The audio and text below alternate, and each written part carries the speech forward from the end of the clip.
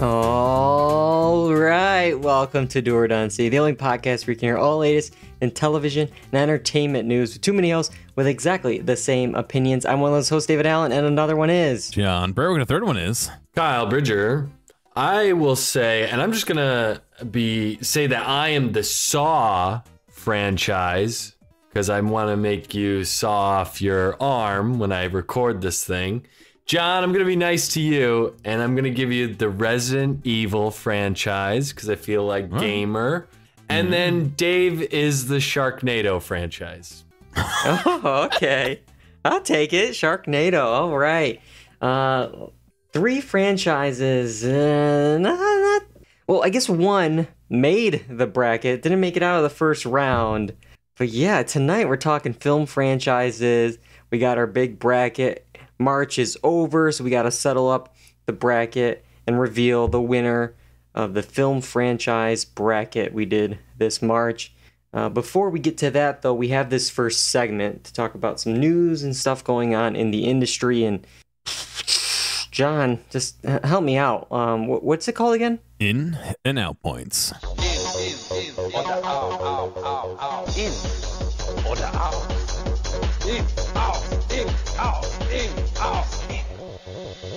Yes, it is. It is in and out points. Let's see here. Our first one involves something we're going to be talking about next week on the podcast, the 93rd Oscars. There's one film at the Academy Awards that only got 2 nominations this year, and many thought it could have picked up more, especially in a slower year, and that film was Tenet. Now, IndieWire wrote up a piece asking why the Christopher Nolan $200 million blockbuster was not supported by Warner Brothers in an awards campaign. They answered their own question: Christopher Nolan. This article goes in depth of why Warner Brothers may have taken their money out of Tenet and put it into other films like Judas and the Black Messiah. But according to sources, and what we kind of correctly guessed over the summer, the studio tried to calculate the ideal theatrical release timing that would yield the most return on its investment for Nolan in the film. But Christopher Nolan had a different idea. He wanted to save theaters. He wanted to bring them back from the dead. Well, it was released. It did not the greatest domestically. And then in November, Nolan told Warner Brothers to put money on extending the film's release instead of the Oscar campaign. So they did that. So they just did that. What do you think about this kind of extra development, Kyle? That the money that may have been used for this awards campaign for the film was instead, at Nolan's request, supposedly put into the film being in theaters a little bit longer. I mean, I think his thought process would be hopefully that extra money put towards the extended release is going to make more money for him in the long run, make more money for the people that are working on the project, hopefully, and the producers. And obviously, the more money you make on a project, the more that future projects you're going to get because of that, because of the money it makes. So to me, it makes sense for him to do this, but it was a problem of his own creation in the first place. So that's what the real issue was here. And so I think that probably botched everything. Maybe if you push it back, now you're in a different window. Maybe it's picking up steam instead of, it's kind of forgotten about right now. So it is, again, I understand the idea is a good idea. But again, it's a problem of his own creation, and I don't feel bad at all. Yeah, there's so many things to the story because, for him, obviously, okay, you want to save theaters, but we talked about it by sometimes opening up the theaters when there was nothing to play and a limited amount of people that wanted to go. It actually hurt the theaters because it cost them a lot to open up and operate. But then he also makes money off of the film in the back end.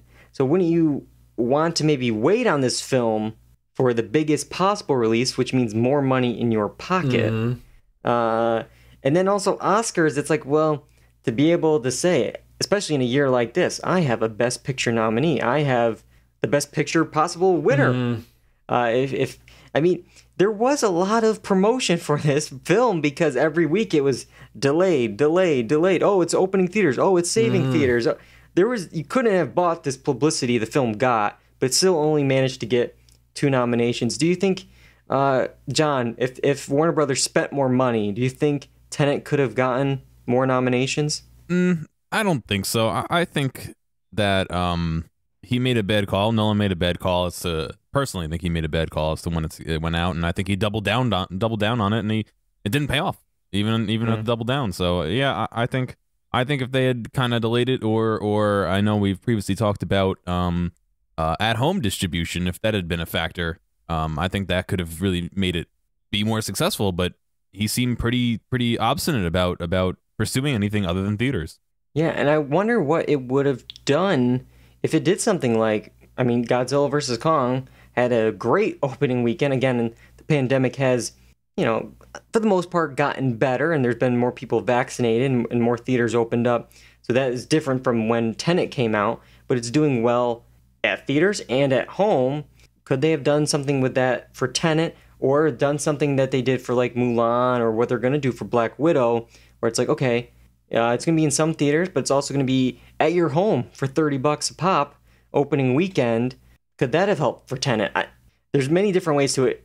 In the end, it probably didn't help, Warner Brothers to want to put any money into the awards campaign, when in December, we talked about Nolan called out HBO Max and said it was the worst streaming service, and that he was, quote, relieved it wasn't launching on HBO Max like the other 2021 releases that are going into theaters and on the streamer at the same time.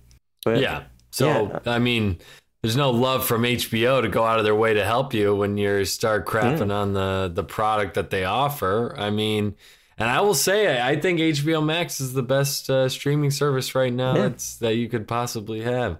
But going back to the awards situation with this movie, I mean, I don't even know, like, you would say a movie like this with the technical categories, but like we talk about the sound always, it always seems off to me. So I don't know with that, but I don't think the storyline is worth it. Maybe some cinematic elements to it, but I don't think it's worth a screenplay nod or anything like that. So even still, I don't think this is an awards worthy movie, even in a kind of an off year. I don't know if this one is gonna jump into the echelon, Yeah, because off the top of my head, the films that definitely broke in at the Oscars were Inception. Definitely was nominated for Best Picture, and I think probably Screenplay.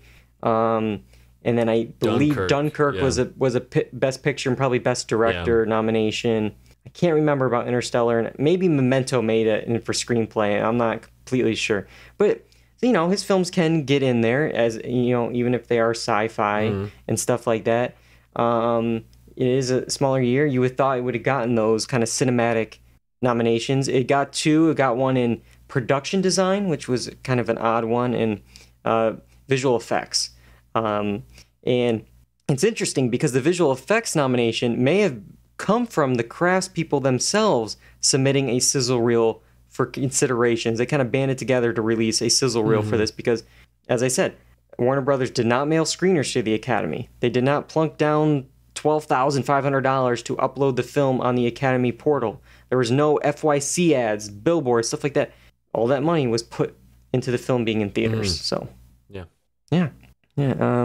Music's in the chat. By the way, I saw Godzilla vs. Kong, first new movie I've seen in like 5 years. The HBO model's working. Yeah. We're getting Mustics watching Godzilla vs. Kong. I'm curious to see the word of mouth on that movie as opposed to, like, I don't know, just were you going to plan on watching it before, or did you just want to be part of the zeitgeist? I wanted to be a part of the conversation, and that's kind of the thing where it's great, where it's like it's launching streaming service, everyone's able to see it that weekend, and there was that pop and the buzz, and Mark was getting us excited, and it worked on me. That buzz, I checked it out opening weekend. From your couch. From my couch. Weekend. I love how you said it. I was there. Like you went out, you're like, I checked it out opening weekend. I made dinner. I got, that was less than the cost for concessions at the movie theater. It was no parking I had to worry about. It was great. It was great. All right. Enough of that. Let's move into another director that has a lot of opinions, Martin Scorsese. In March, there was a Harper Magazine essay that Scorsese discusses Fellini's filmography, and he uses the Italian filmmaking icon to argue why the magic of cinema is now being lost among the onslaught of content being released by film studios and streaming companies.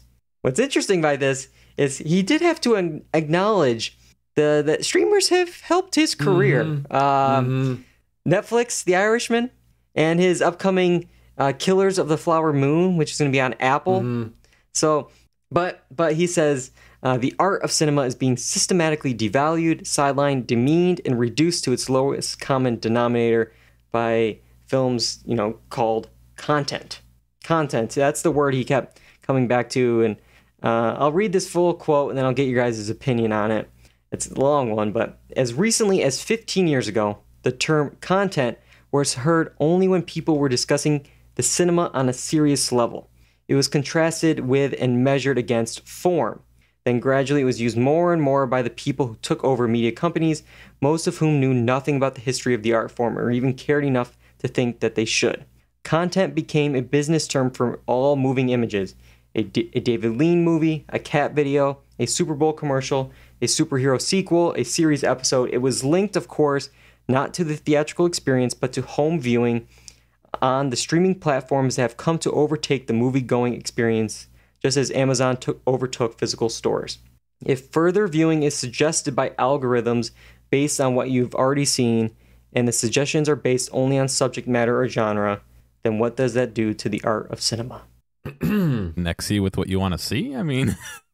Yeah. But also that last little line doesn't make sense with the rest of the thing. How does, watching whatever, The Godfather or Honey Boo Boo, why does the algorithm, them offering me something next change filmmaking? Because I could watch The Godfather and be like, hey, do you want to watch, Casino or another great film that, so that doesn't make any sense to me. That last line doesn't, but if whatever. anything, it possibly brings forward things that are less prevalent, that are masterpieces, kind of hidden gems. Yeah, the algorithm could be like, hey, you're really on this kick with a named director here. Do you know he also worked on this film? Or he was inspired by this director? And it's like, it depends on who's running the algorithm. If the algorithm is Netflix, and they're going to point you to their Netflix original movie, The Wrong Missy, after you watched whatever, classic film you did, well, maybe that's a bad algorithm. But if the algorithm is run by the Peabody Award-winning whatever group, it's like, oh, this is high-class cinema. So, okay, but here's the thing, going back to, like, Scorsese. I guess you could say that there's less... small movies being made, but isn't that the whole indie circuit? Isn't that these film festivals where these small films get bought and then you have the next Oscar nominee? Like, that's the Oscars in a nutshell. It's all these tiny films at these film festivals that are kind of branching in, and I would think he would consider those artistic, right? And I don't think we're losing anything in the film integrity or people that work in the business. All the other stuff is superfluous. It's extra. But that's not threatening movies anyways. It never was. You know what I'm saying? It just seems like he's mad about things being made. Content. Yeah, it's a cat video in a Super Bowl commercial is not going to be held to the same standard as your 3-hour Irishman film. It's just not. Like, and I could see maybe what he was saying, where it's like, there's definitely a line being blurred between miniseries and film, where it's like, this is a 10-part movie, and it's just, the Queen's Gambit. It's, okay, it's just a longer movie, or if, I could see that line is being blurred. But with this, it's like, there's no distinction between these two different, completely polar opposite things. But yeah. I mean, unless he wants to get angry about maybe people...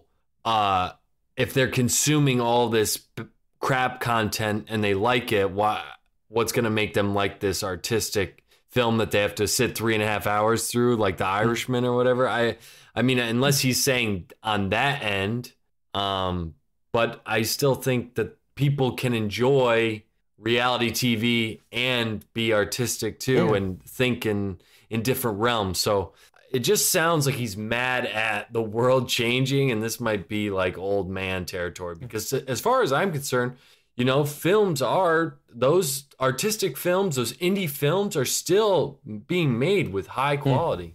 On top of all that, sorry, Dave. Look at the way film has changed in the last couple of years. I mean, think of how it used to be done on reels and black and white and at what, like 10 frames per second or whatever, and then we get more steady frame rates and we get color and we get sound and then we go digital. How is this anything besides the progression of media?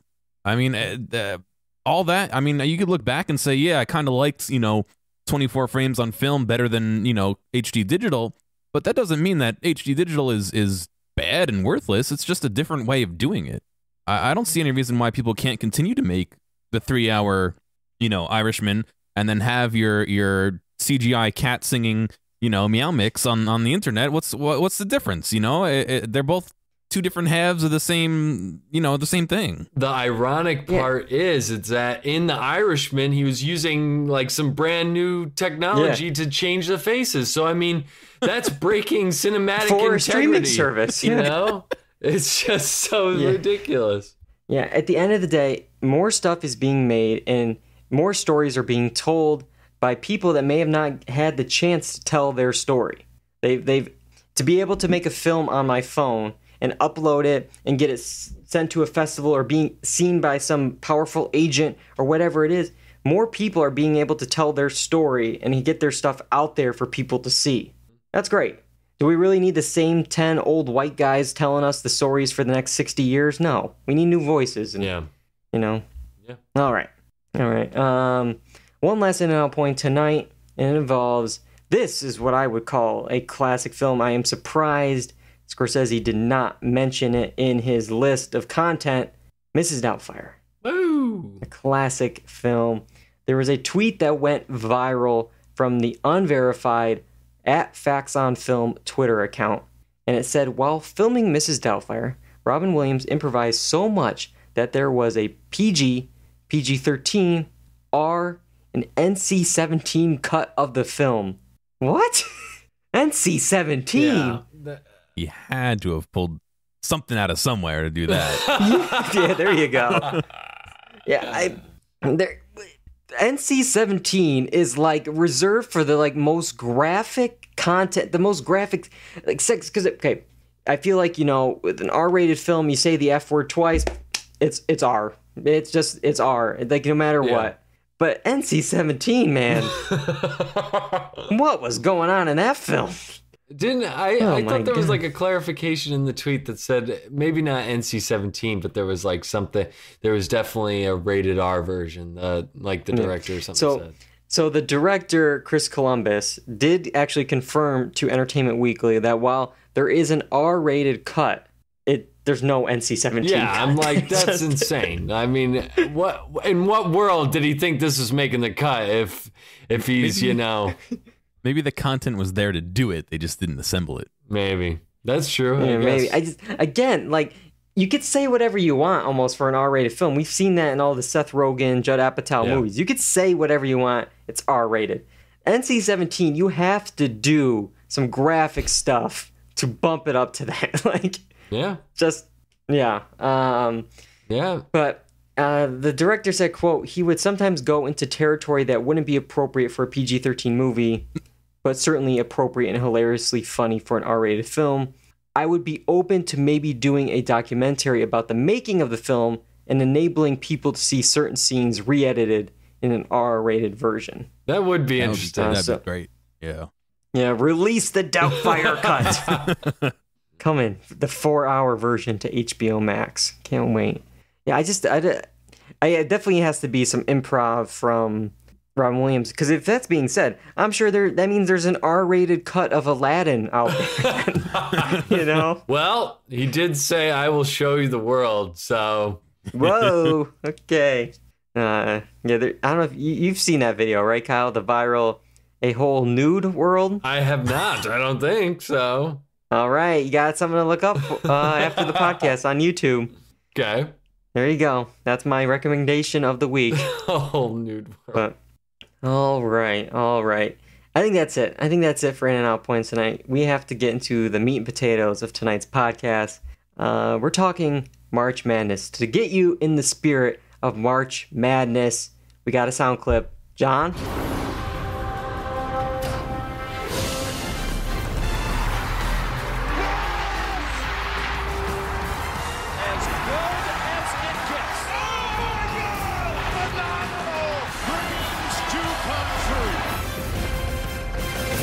All right, whose dream is coming true tonight to be named your favorite film franchise bracket? Oh my God! All right, it's a yearly tradition to do a bracket that's somehow pop culture related. 2 years ago, for instance, we did a Oscar Best Picture. Like, what was the best picture year at the Oscars? All the nominees. What was the best year? Last year we did TV. What was your favorite TV character currently on TV? So this year, we're going back to film. And we're doing film franchise. And I'm going to set it up, talk about what didn't make the cut, and then we're going to go round by round, talking about some of the matchups, and then reveal the big winner live on the stream tonight. But we defined franchise as a series of 4 or more films that either share the same fictional universe or is marketed as a series. So no trilogies here. You gotta have 4 or more. Some franchises seemingly cover multiple films. You got the MCU, Marvel, and you also have Spider-Man here. Well, you know, they're different studios are legally involved. It's the Disney studio, and you have Sony doing the Spider-Man movies, and they sometimes have the characters cross over, but they're different things. The DC universe and the Batman universe are sometimes considered separate. So we looked at sites like Box Office Mojo, Business Insider, Rotten Tomatoes, and that's how they listed them separately. So we said, okay, we're going to agree with those outlets. And then finally, seating. Seating was decided based on the total North American box office. And these totals came from Box Office Mojo, which means the MCU, number one seed, 8.5 billion was the total for all those films, followed by Star Wars with 5 billion, and then our 32nd franchise was American Pie. Woo! with 409 million over 4 theatrical films. Every round started on Monday, it closed on Sunday, and between our listeners and some movie fans from the movie and sample size subreddits, every round got at least 50 votes. Most of the times it was more. So pretty good sample size to figure out the film franchise bracket. All right, let's talk about what missed the cut. Was there anything you guys thought missed the cut on these? We have 32 films here, film franchises. Because I have some from listeners here. Okay. I'll start off. Mike Ledoux said, "Where is Scream? Conjuring my ass." Scream, the Scream franchise. There's 4 films in that franchise. I believe they're working on a 5th now. Yes. Yeah. But yeah, I do like Scream. I wanted to put it on the list, but it was like when I looked at the box office, it was actually a bit farther on the list, and I looked at where it was under American Pie, for instance, with box office. But then it was under some other horror franchises. It was under Jaws, Paranormal Activity, Friday the 13th, Nightmare on Elm Street. It was below them. It was nearly tied with The Exorcist, box office-wise. Do you think it was okay I left Scream off on the list here? Yeah, I think Scream is considered a cult classic. So, yes, it's in Mike Ledoux's realm of the world. But I know the fans really do love that movie, and I enjoy it. It's campy, it's fun, but I think it's definitely a love-hate with that movie, or with that. Yeah, I think the first one, many people are like, this is a great movie. This is great. The sequels are hit or miss, especially that third one. And then the fourth one, there's some fans, there's some detractors. So I feel like that's how a lot of it was with the franchise. It's like, all right, you have one film and the other ones are getting you off the list. You gotta have a well-rounded team. You can't just have one knockout film. Before I reveal some other left-off films, any do you guys have any that you think should be on this list? I'm looking at the Box Office Mojo thing just to get a sense of. Kind of tough. I mean, like, yeah. My first thought goes to like, well, I guess that's only 3. All right, yeah. Yeah, it's tough. A lot of them are like, it's tough. It's just like, oh, yeah, it's only 3. And at first I was going to do trilogies for this, but then it's like nowadays, a lot of these classic trilogies, they're either making a 4th or there is a 4th. I mean, The Matrix soon is going to have a 4th. Toy Story just released a 4th.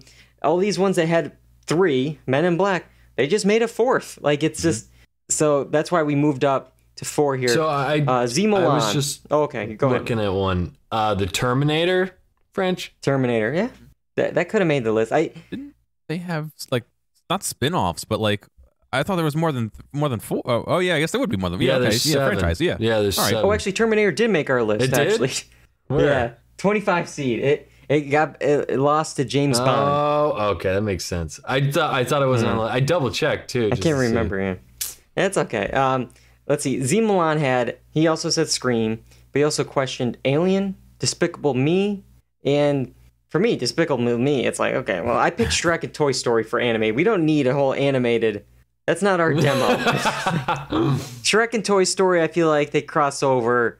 I don't know how many people in our demo are watching Despicable Me franchise, but okay, you can. But Alien, are you guys fans of Alien? I haven't seen them. Yeah, No. I know one is considered neither. like one of the best movies, but I might have seen a few scenes, but not whole Yeah, entire definitely movie. seen scenes from it. I mean, that's the classic one with the face, with the little face that comes out. Yeah. So yeah, like I feel like again, the first one classic, but then it's like, okay, are the other ones really that good? And I had, like the highest grossing of the bunch is this Prometheus one, which I've heard is hit or miss, and that was only 126 million at the box office. So I don't know. Yeah, a lot of commenters were actually mad about the Alien snub, but better luck next year, guys. Okay. All right, let's jump into this here. We're gonna go round by round. We'll talk about some of the ones, the blowouts, the surprises, stuff like that. Say round 1 finished up. We got from 32 franchises down to 16, and the huge blowout: Star Wars 95% to Sauce 5%. Number 2 seed versus a 31 seed. Any surprises there with Saw losing? No. Saw, you want to talk about a franchise with one good movie and then ugh. It's amazing how many movies can get made off of one good solid movie, and that is they're doing a new one, like rebooting the franchise with Spiral. It's with Chris Rock and Samuel L. Jackson. It's like from the Book of Saw, I believe they're marketing as. interesting. It's coming out this summer, so I don't think horror really did all that well in the looking up here. I mean, even like The Conjuring lost to the DC Extended Universe. Well, I just think with horror, it's a very niche thing. Like, people are really either into it or people are not into it at all. I just feel like that's how it is when it comes to that genre. Yeah, Halloween lost to Spider-Man.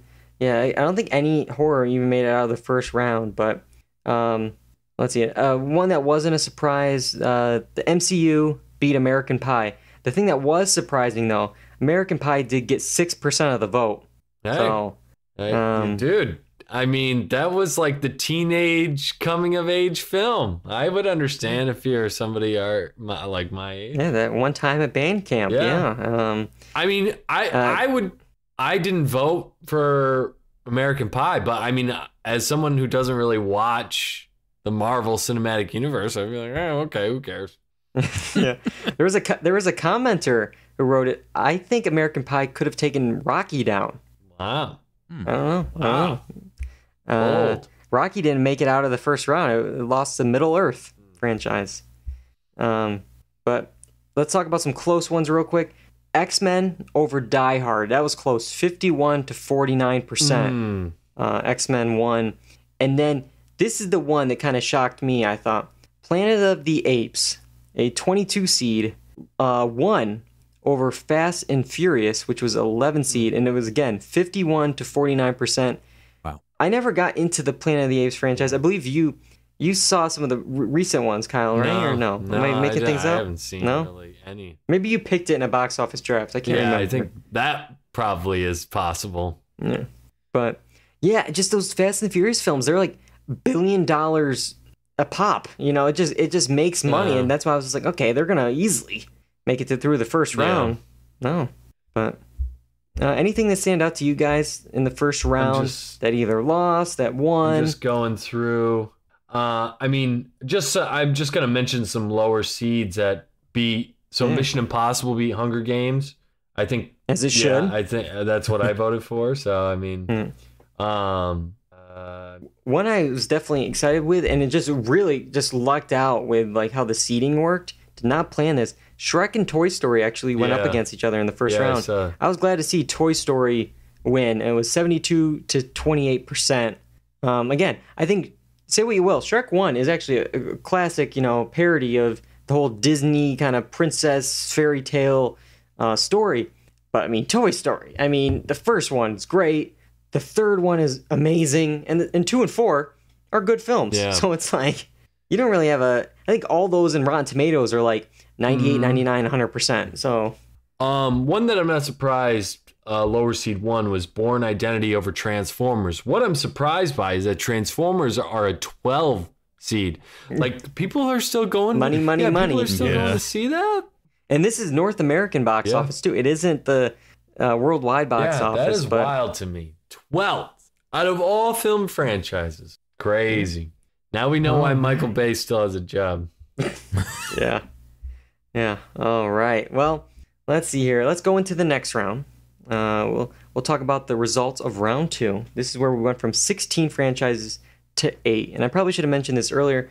If you're having trouble following along on the audio version, we are streaming on Twitch. This video will be on YouTube. That might be an easier way to see how the bracket's unfolding. But for whatever reason, you're just on audio, go to the blog, doordynasty.com, and you can see the bracket as we're going through this to kind of see what won and what lost between each one. But, all right, in this round, we got a couple more just blowouts. Middle Earth over the DC Extended Universe, 87 to 13%. So Justice League didn't get the Justice League Snyder cut bump, only 13% compared to the Lord of the Rings franchise. And then Marvel overtook Star Trek, 91 to 9%. Wow. I just think it's two different eras.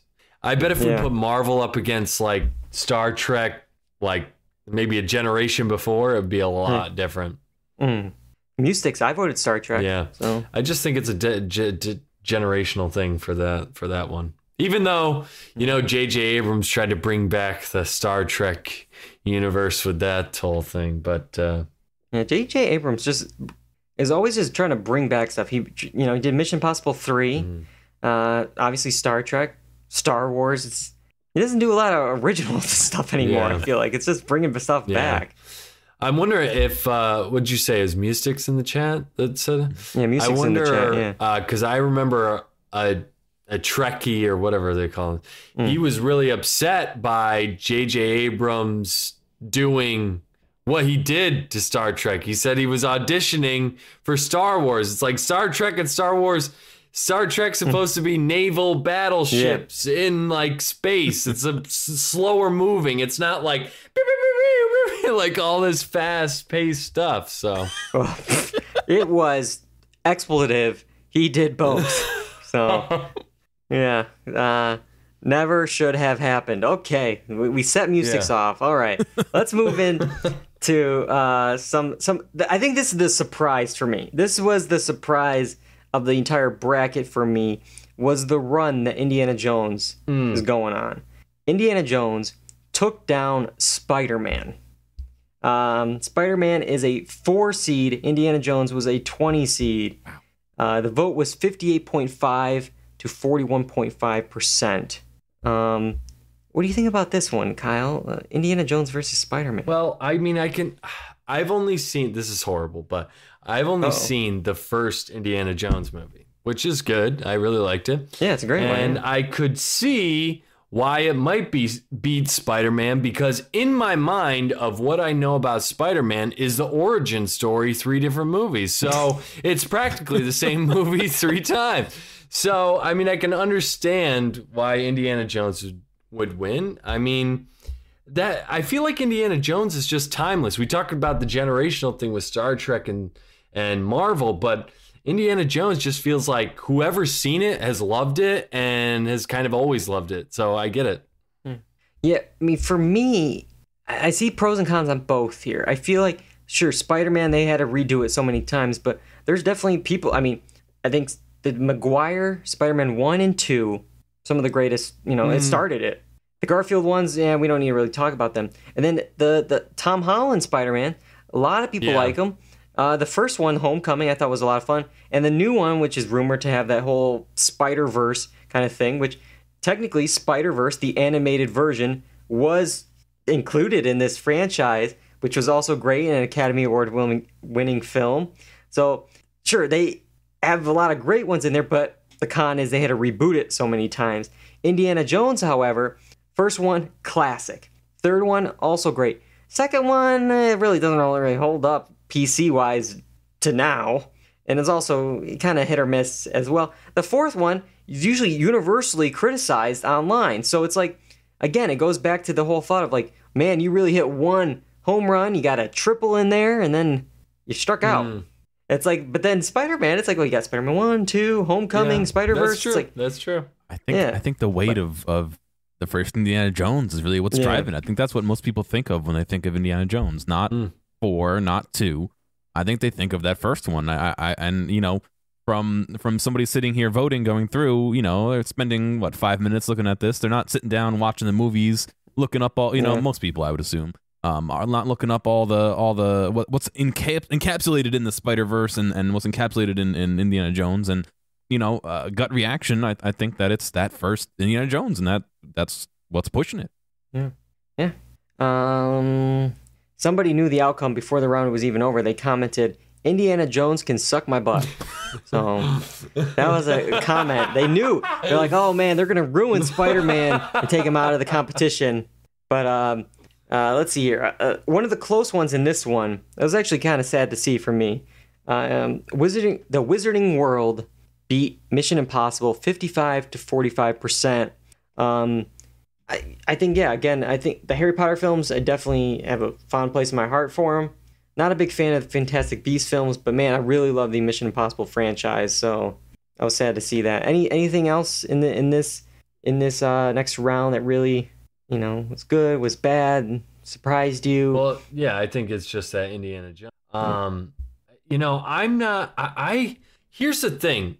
I love the X-Men and like their abilities. I don't like the films. A lot of them. A lot of them are bad. Yeah. I mean, if we're including Logan in that X-Men like movie, that's a great movie. But and there's like one I think one X-Men movie I like, but the rest are just like, why are we doing this to ourselves?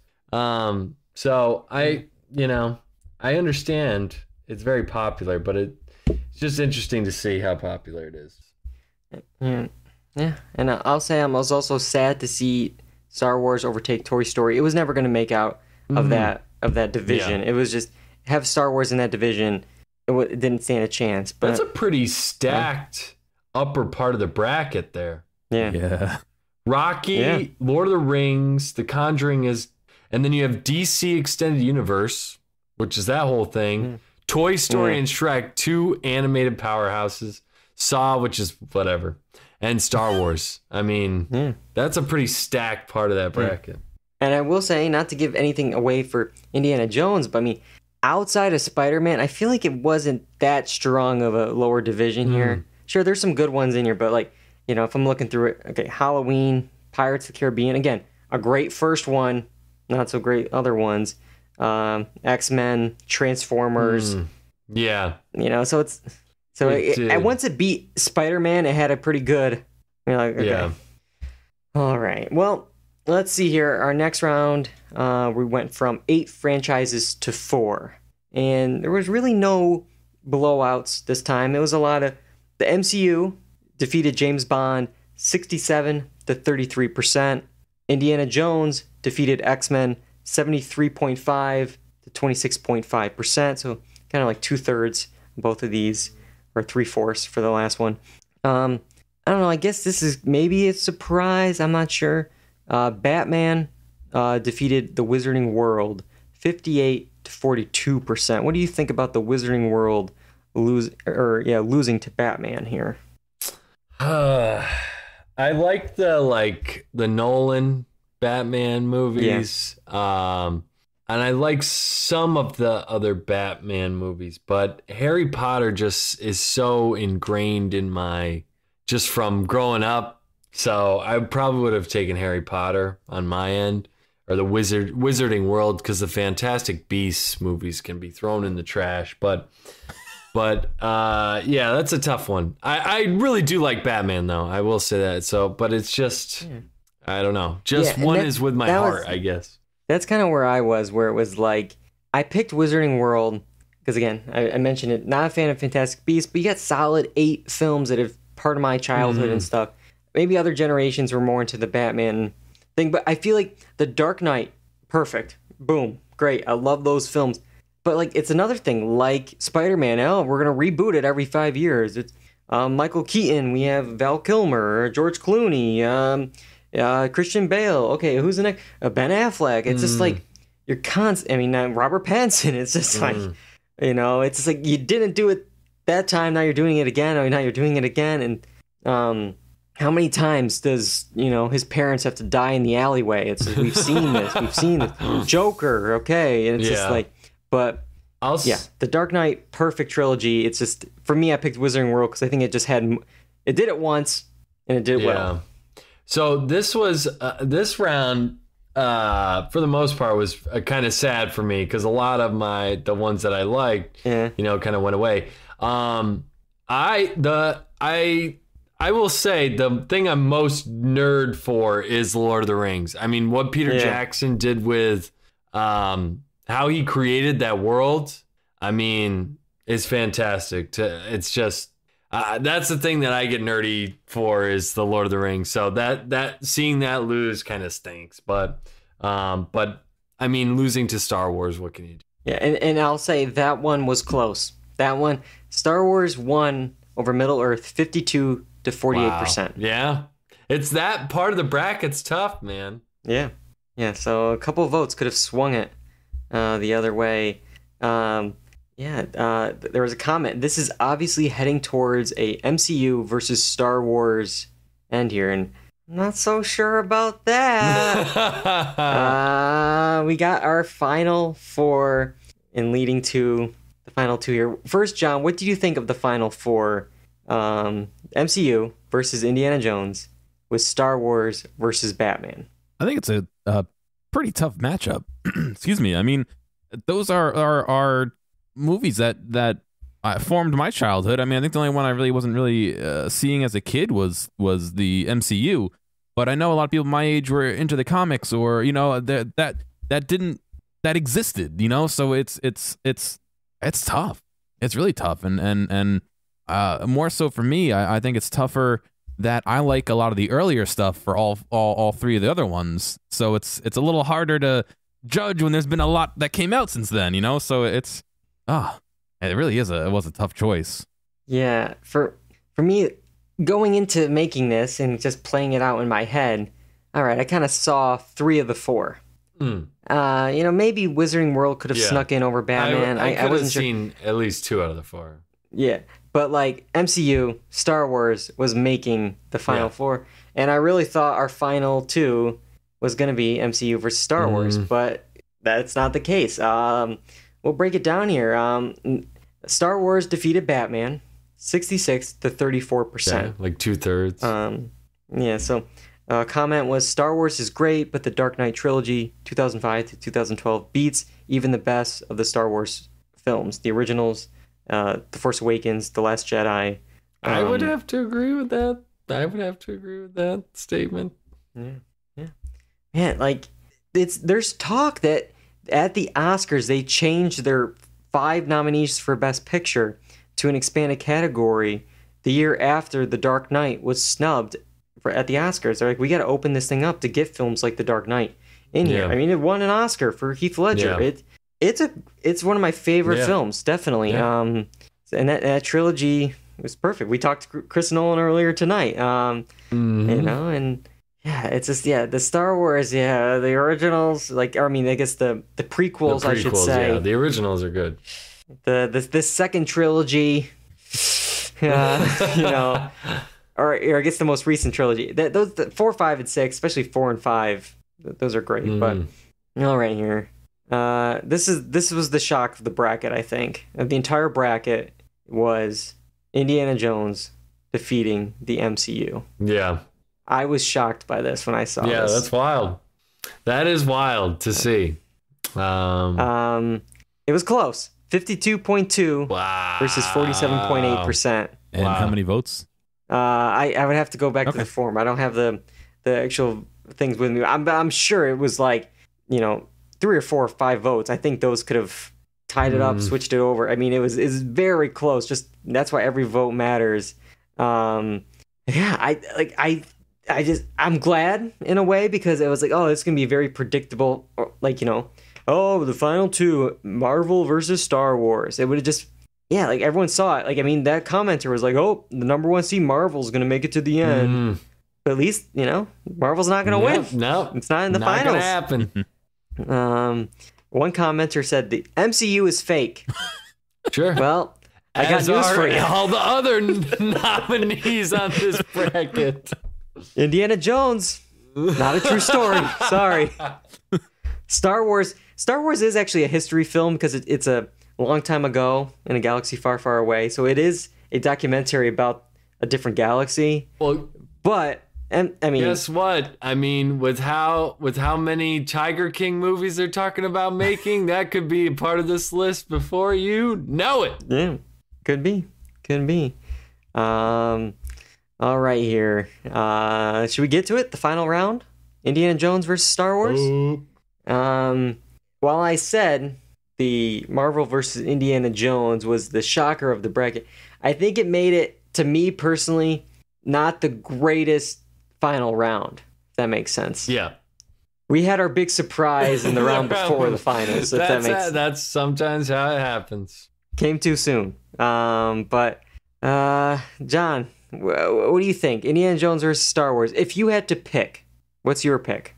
That's really tough. That's really tough because I really like Indiana Jones, and I really like that original, 4, 5, 6 of Star Wars.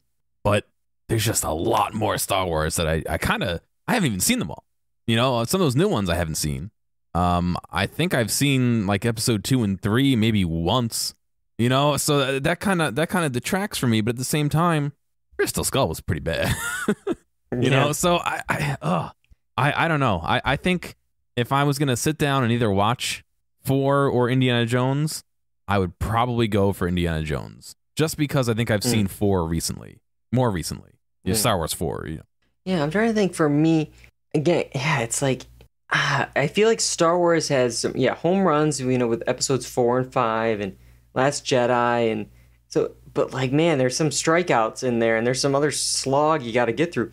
But I feel like as a whole, if I just want to sit down and have some fun, the 4 movies of Indiana Jones are stronger as a collective, I feel like, than the 12 films or whatever of the Star Wars franchise. Am I crazy, Kyle? I don't know. I mean, I haven't seen all of Indiana Jones, so I can't say. But just for me, on a personal level, I would much rather watch. I mean, if I'm comparing the best Indiana Jones movie with Star Wars, I'm going to watch Star Wars. I just, that fits my vibe a little bit more. And not saying Indiana Jones isn't great, but more casually, just want to watch Star Wars more. So that's what I would go with. All right. Well, let's reveal the winner. All right. The vote was 68.8 versus 31.3%. The winner of our favorite film franchise March Madness bracket is Star Wars. Who could have surprise, surprise. Who could have thought? I just realized it's actually interesting. Indiana Jones, Harrison Ford, and Han Solo, Star Wars. He's in both. It was the 2 Harrison Ford franchises. Yeah. Nice work. Yeah. Nice work. Is this a surprise, Kyle? I was going to make a bad Harrison Ford joke. Oh, great. I was going to say he's so excited he'll probably drive his plane into the ground or whatever he does again. God. I don't know about that. I don't know. Where's the punchline on that? I don't know. Okay. It was sorry. What was the question again? I was too busy thinking about my joke. Pretty much, is this a surprise? Star Wars over Indiana Jones winning 68.8%. I mean, it's not a surprise to me. I mean, I wouldn't have even thought twice about it, but you thought as collective, Indiana Jones is better. So I don't know. To me, it's a no I'd say hesitation. as like a film, personally, I would rather watch, I think, the Indiana Jones films, but I could easily see Star Wars has the bigger cultural impact than Indiana Jones. But still, I mean, yeah, cultural impact, sure. But I mean, Indiana Jones still has the thing. Don't they have the gun thing and the whip thing? That's still like a cultural relevant. The gun thing and the whip thing. Musix brings up in the chat, Star Wars also has some positive recency bias with Mando. That it's a film franchise bracket, but it's hard to like differentiate.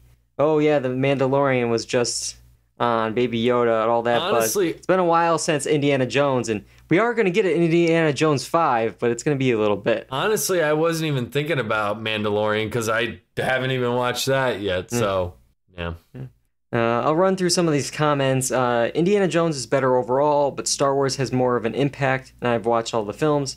Somebody said, Jones, man, bad. No pillaging artifacts, naughty. Don't make me smack. And they said, if there was no Disney Star Wars, I would have rated it above Indiana Jones, but Disney sucks. Well, I have news for you, too. Indiana Jones is actually owned by Disney as well, so... Disney owns everything, man. They stink. They just stink. And then there was a random comment, Middle Earth will prevail. I don't know if that was you, Kyle. I don't know if that was... but I could tell you who it wasn't. It was definitely not Mark. Our friend Mark from The Good, Bad, and Watchable. It wasn't his comment because he actually sent his bracket every week to our Twitter feed, and it was kind of cool to see where his mind was going with the franchises here. And he actually had Rocky beat Middle Earth in round 1.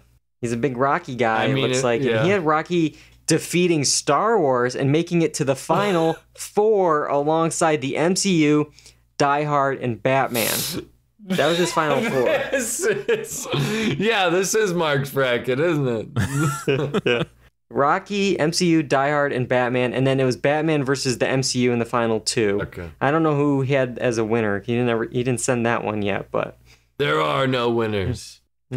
Yeah. So, all right. Any final thoughts on the March Madness bracket? Was it a success? You think? Should we move to TV next year? I think it was fun. I think it was good. It was inevitably with these brackets, they're favorites for a reason, So, but it was interesting. There were some surprises. I think there were more surprises than I think not. So, yeah, at least as the rankings go.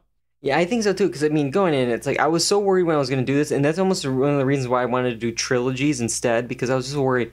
Well, is Marvel just going to win? If Marvel's going to win, then what's the point of doing this? And I was, I was like, well, maybe we can look at the other matchups and see which one actually. Oh, this film beat this one, and we could talk about the individual matchups instead of the overall picture. But then, Marvel didn't make it to the finals, so it was exciting towards the end. But I love these brackets. I love when we can get the listeners to vote and interact and have fun with it as well. And let's see, next week we have another big show as well. And I mentioned The Good, Bad, and Watchable. And we're going to have them on. If everything goes according to plan, they will be joining us again for our annual prediction podcast where we will predict the 93rd Academy Awards. This year is going to be bonkers.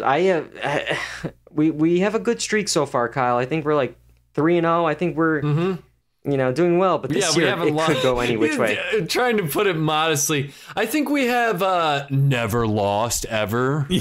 Well, I don't want to, I don't want to like jinx us here, but so we'll have them on. That's going to be Tuesday night. We'll be back to Tuesdays next week, Tuesday at 8 p.m. That's the plan, but if anything changes, check our Twitter at Dual Redundancy. We'll let you know the schedule for sure.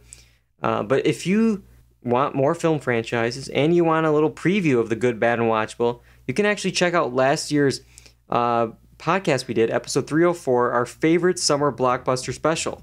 We had those guys on. We talked about our favorite blockbusters, so it kind of fits in with the franchises and having them on. So you can check that out if you like tonight's episode. But you can find episodes of the podcast on YouTube, iTunes, Spotify, the blog, doordoncy.com. We're on Facebook, Twitter, and Instagram at Do Redundancy. And of course, make sure you're ready. Subscribe to Twitch, twitch.tv/doordoncy. Tuesday nights, 8 p.m. is our usual time to go live. I gotta thank both you guys. I had a lot of images this week for John to do, and I'm gonna have even more technical challenges next week. And for both you guys for just joining me and just doing this bracket nonsense. Couldn't do it without you guys. Yeah, dude. All right. Until next time, I'm David Allen. I'm John Berwick. And I'm Cobberger. And that's all we got for Do or Duncy. Goodbye, everybody.